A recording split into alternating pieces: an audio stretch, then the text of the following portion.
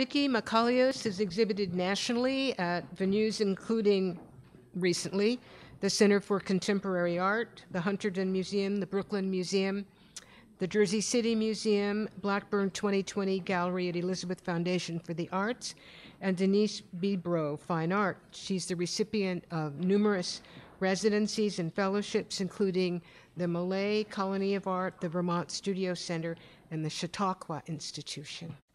There are 8 or 9 plates that I work with, and I work on forms and lines. They're 12 by 12 inches.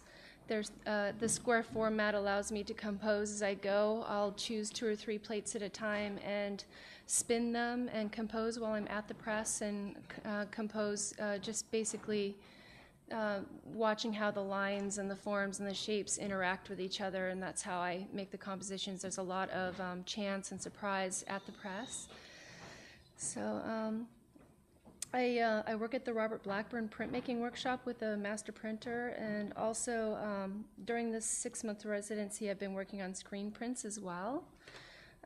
Those are 24 by 24, a very similar process but using screens instead of the plates. And I have been experimenting with different kinds of paper as well, including transparent papers, and composing by stacking the transparent papers on top of each other to compose the imagery.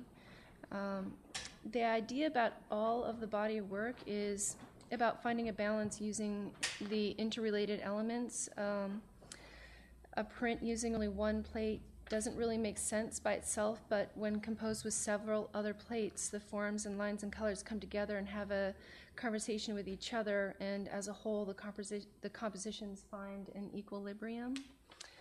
So that's what I've been working on during the residency, and I wanted to thank Galleria Faro for the opportunity and the experience of working in such a great space in a supportive environment, and any donation is definitely worthy.